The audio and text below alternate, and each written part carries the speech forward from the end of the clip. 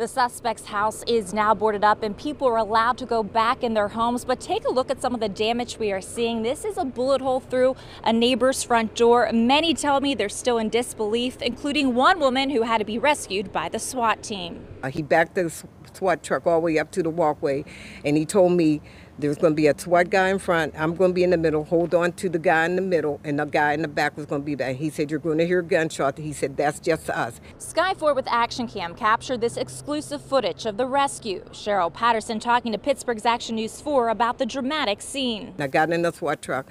I was so nervous I couldn't even sit on the seat. He took me around the corner. I was so disoriented. I didn't know where I was at first, and then I got around the corner and let me out. Another neighbor on Broad Street, Leslie Thompson, walked us through her own evacuation. As they pulled me out, they shielded me pretty much, like kind of body over me, hovered over me, and instructed me that if I needed to just be pushed down to the ground, just to go, because that would just be as a precaution because there were still bullets flying.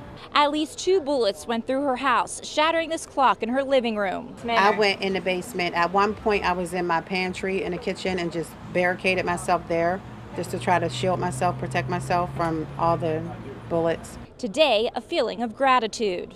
God watched over us. He did not let that bullet go through there. It could have went through, but God watched over us.